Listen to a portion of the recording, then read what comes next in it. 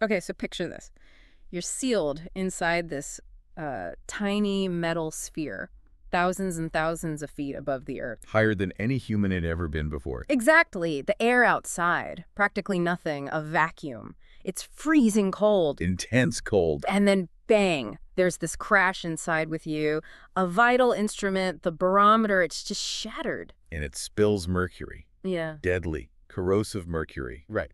All over the floor of your cabin. And this cabin floor, the whole sphere basically, is made of aluminum. Which mercury just dissolves, eats through it like acid. So you're perched there, literally at the edge of space, and this immediate life-threatening danger is spreading like a liquid right at your feet. That whole terrifying scene, it wasn't some sci-fi story, it actually happened. Yeah, it was a very, very real moment for a scientist named Auguste Piccard. During the first successful flight into the stratosphere, no less. And believe it or not, that's really just the start of this deep dive we're doing today. We're jumping into the sources you brought about Auguste Piccard, this guy who had this incredibly audacious idea to push human exploration, well, two completely opposite directions. Raced first up to the very edge of the sky, like we just heard. And then later in his life, down, way down into the deepest parts of the ocean. So our mission, really, for this deep dive is to unpack all that. The incredible inventions, sure, but also the sheer resilience. And the surprising insights, you know, that come from the life of a man who just refused to accept limits. That's what the sources show. We're going to pull out those key moments, those nuggets, that really show not just what he did, but maybe why his story still resonates, why it's relevant. Refused to accept limits. I mean, that almost feels like an understatement, doesn't it? It really does. The nerve it must have taken to just step into that pressurized metal ball dangling from a balloon. And just head upwards into the complete unknown. It's genuinely astonishing when you think about it. And what jumps out from the sources right away is that his story isn't just about, setting records.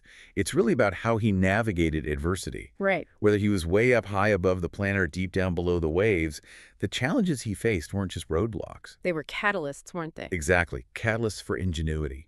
And that innovation, fascinatingly, often popped up in places you would least expect. Okay, so where does this journey begin, this sky and sea pioneer? The sources take us back to Basel, Switzerland, right? That's right. Piccard grew up there. And the sources emphasize his family environment. Curiosity wasn't just, tolerated. It was actively encouraged, valued. That kind of background feels important. Oh, it's crucial. It clearly fostered this lifelong drive in him to ask big questions, to look for answers beyond what was already known. And wasn't his brother also an explorer? Yeah, interestingly, he had a twin brother, Gene. And Gene also became an explorer, pushing similar boundaries with high-altitude balloons.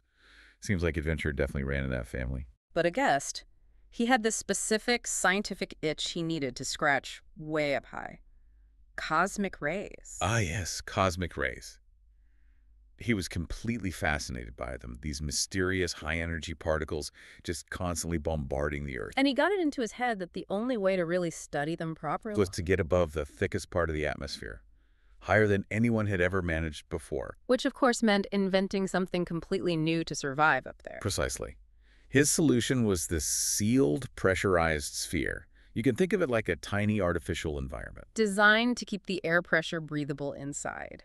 Even as the balloon carried them up into the near-vacuum conditions of the stratosphere. Okay, and this is where we hit one of those really surprising details from the sources you mentioned. Yeah. You'd think, okay, cutting-edge 1930s tech, pressurized capsule for record-breaking flight. It must have been built by some specialized aviation or engineering firm, right? That's the logical assumption, absolutely. Yeah. But the sources reveal this pioneering capsule was actually built by a Belgian brewery. A brewery. I love that detail. Isn't that something? It just completely flips the script on where innovation has to come from. Yeah. It turns out the practical skills they needed, expertise in working with metals, welding tanks that could hold pressure, ensuring tight seals. Skills needed for making beer vats. Exactly. Those skills were readily available right there. It's just a great reminder that sometimes the answers to really wild, ambitious problems come from totally unexpected places just by using existing practical know-how. It's fantastic. So, okay, they've got this brewery-built sphere, a huge hydrogen balloon.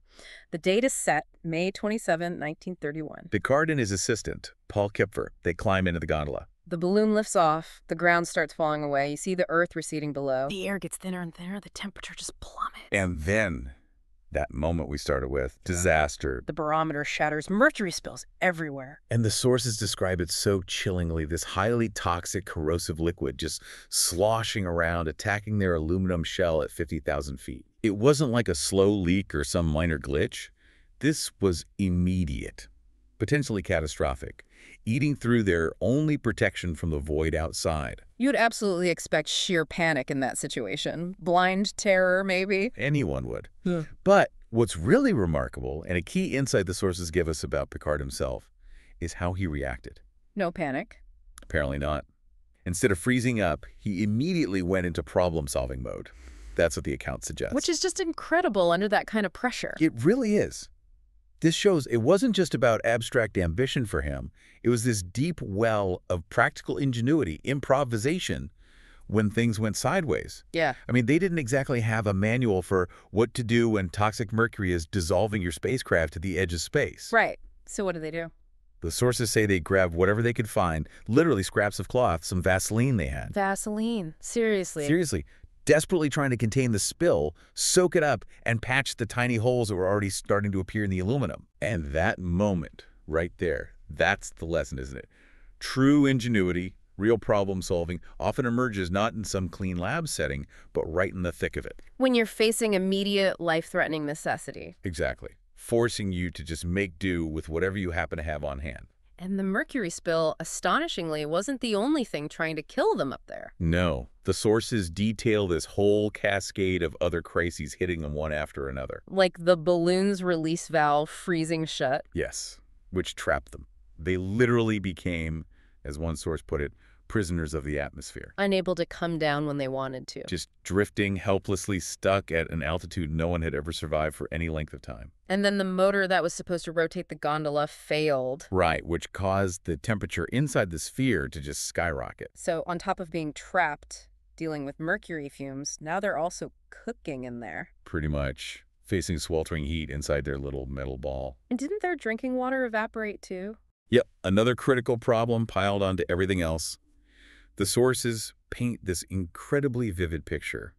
It wasn't a smooth flight. Not at all. It was a relentless 17-hour ordeal, a constant test of their wits, their resourcefulness, their sheer will just to stay alive. Yet somehow, through all that chaos, all those near disasters, they did achieve something absolutely monumental. They did. They spent 17 hours floating higher than any human beings ever had before. And the payoff for all that terror and ingenuity. The view. They were the first people to look down and clearly see the distinct curvature of the Earth with their own eyes. Just imagine that, seeing the thin blue line of the atmosphere below you, the blackness of space above. And the actual curve of the planet stretching out. A view earned through sheer grit and survival. Yeah. It must have been a moment of just unparalleled discovery right in the midst of extreme peril. Getting back down wasn't exactly a walk in the park either, though. No, their eventual landing was anything but gentle. It was basically a crash landing onto a glacier high up in the Austrian Alps. And people on the ground had given them up for dead, hadn't they? They had. Rescue teams had pretty much written them off. So you can imagine the shock, the sheer relief and astonishment when Piccard and Kipfer finally emerged alive, shaken but alive, from those remote mountains. You know, this whole first phase of his life, reaching such incredible heights, breaking records, but then surviving that incredibly perilous fall, it really brings us to a core question the sources raise. What's the real measure of a person? Is it how high they climb, the peaks they reach, the records they set? Or is it maybe how they handle the descent, how they cope when everything goes wrong? Yeah. The way they improvise and just keep going. It's a powerful way to frame it, and honestly, for most people, just surviving that flight would be the defining story of their entire life. Absolutely. The end of the adventure. But for Piccard, his story doesn't end there at all. That same insatiable curiosity that drove him upwards... It just pivoted. He turned his gaze in the completely opposite direction. Downwards. Into the abyss. It's exactly. From conquering the edge of space, he set his sights on exploring the deepest trenches of the ocean. Which led to his next major invention. The bathyscaphe. Right. And think about the shift in challenges. The stratospheric balloon had to deal with near vacuum, minimal pressure, extreme cold. While the bathyscaphe had to withstand the opposite, unimaginable, crushing water pressure. And total darkness, miles below the surface. A completely different, arguably even tougher engineering problem to solve. And the sources make it really clear that adversity was still his constant companion, just, in a different element this time. Liquid instead of air. Oh, development was far from smooth. The sources detail constant setbacks. Like what? Well, there were storms that battered the prototype vessels during testing. The sheer fury of the sea literally destroyed buoyancy floats that were designed to withstand immense pressure. Wow. And then, of course, World War II intervened. That brought years of delays, halting progress completely for a long time. So the whole process was just fraught with failure. Very much so. The sources actually use that phrase failure was a constant companion during the bathyscaphe development period. This was absolutely not a straight shot to success. Yet, despite all those setbacks, all those delays, the destruction of his prototypes, Piccard just refused to give up on the vision. He just kept going, kept rebuilding, kept rethinking the design, kept incorporating the hard lessons learned from each failure. And he brought his son into it, right, Jacques. Yes, and that collaboration became absolutely crucial. Jacques Piccard would carry the bathyscaphe project forward after his father, eventually making those legendary dives to the deepest parts of the ocean. And ultimately, after all those years of struggle, all that perseverance, the bathyscaphe was a success. It was a huge success. Yeah. And the sources frame it really nicely, I think. Not just as an engineering marvel, which the final version, the Trieste, certainly became. Reaching the very bottom of the Mariana Trench. Exactly. But the sources frame that success as something more. A direct victory born from that relentless perseverance, that refusal to give in to despair. It's a really powerful through line, isn't it? Connecting his sky adventures and his deep sea adventures. It really is. Yeah. That willingness to face failure, repeated failure, and just keep pushing forward anyway. Now, like a lot of people who push boundaries really hard, Piccard wasn't without his critics or controversies. The sources do touch on this. They do. They mentioned that some observers back then questioned his methods. They worried about the immense risks he took. Not just with his own life, but with the lives of those who went with him, like Paul Kipfer. Right, and the sources present this pretty neutrally. They acknowledge that viewpoints differed. Some saw him as this visionary genius, boldly advancing science and human exploration. While others saw him perhaps more critically. Yeah, as maybe a reckless gambler, someone whose risks were borderline irresponsible. It's that classic debate about the ethics of extreme exploration, isn't it? It is, but regardless of where you fall in that debate, the impact of his actual scientific contributions seems pretty undeniable. Oh, definitely. Take the data from those early stratospheric flights, for example. What about it? The sources highlight how that high-altitude data, collected under such extreme conditions, was genuinely crucial back then. It provided real, empirical evidence that helped validate aspects of Einstein's theories. Related to relativity. Yes, and it certainly opened up new avenues for research in high-energy physics, the study of those cosmic rays he was chasing. And his influence clearly stretched far beyond his own lifetime and his own specific achievements. Absolutely. His drive, his boundary pushing, seems to have inspired a whole lineage. His son, Jacques, took over the deep-sea work, broke those depth records. And then his grandson, Bertrand Piccard, became this record-breaking balloonist and, more recently, a pioneer in solar-powered flight around the world. Wow. The sources sort of imply that maybe that kind of courage, that deep curiosity, isn't just learned, maybe it can even be inherited. The Piccard family history certainly makes a compelling case. When you look back at his whole life story, from the edge of space down to the bottom of the sea, there's this really powerful recurring theme that emerges, doesn't there? What stands out to you? Well, it feels like the sky and the sea, they weren't just physical barriers out there for him. They almost act like mirrors. Mirrors reflecting what? Reflecting our own potential, maybe? Yeah. And the limits we think are there, the ones we perceive. That's a great way to put it. It strongly suggests that so many of the barriers we face, whether it's in exploration or just in our own personal or professional lives, are often self-imposed. Or at least they're more permeable than we think. Right. If we're willing to actually challenge them, to push against them like he did, Piccard's entire life feels like a testament to pushing past those perceived limits. And this is where his story really comes home, I think. It poses these direct questions to you, the listener. Questions drawn from the source's own reflections on his life. Like what? Like, what if the next crisis you face, instead of feeling like a dead end, was actually a doorway? A doorway to a completely new solution. A chance for some kind of unexpected innovation. Exactly. And how high are you willing to reach for your own dreams, whatever they might be?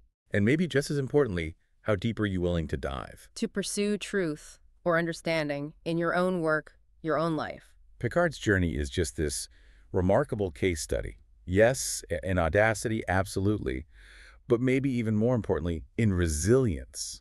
And that ingenuity born out of sheer necessity. And that relentless, fundamental human drive just to know, to explore beyond the edges of the map, beyond what's comfortable or understood. So maybe the takeaway is, when you encounter uncertainty or you hit that moment where everything feels like it's going wrong. Like mercury spilling in your tiny cabin at the edge of space. Yeah. Remember Piccard's approach. Assess the situation, don't panic, improvise with whatever resources you actually have. And maybe most crucially, absolutely refuse to surrender to despair.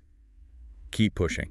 His life really leaves us with this compelling final thought, doesn't it? It's echoed in the source's conclusions. Which is essentially when you find yourself standing at the edge of something challenging, something unknown. Will you let fear keep you grounded? Or will you figure out a way, maybe an unconventional way, to build your own balloon and rise? Dare to explore, because maybe, just maybe, your greatest potential, like those wonders of the stratosphere and the deep ocean, awaits those who refuse to accept the limits they see. That's definitely a powerful idea to hold on to.